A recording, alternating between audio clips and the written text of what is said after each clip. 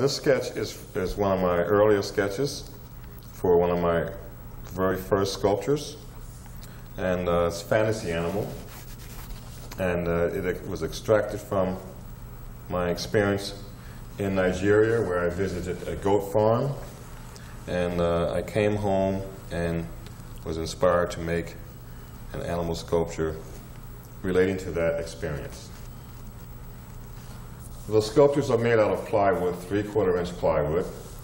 At first I draw free-form shapes on the plywood, and I cut them out with a jigsaw, and then I assemble them together, sand them down, prime them, and then paint them with colors. The colors and the patterns on fantasy animal in particular definitely relates to my experience in Nigeria, where my awareness of patterns was heightened. At the same time, I'm trying to stylize the patterns of the goats that I saw there. The goats there, of course, had certain kinds of movements, bending over, raising up, kicking, jumping, etc.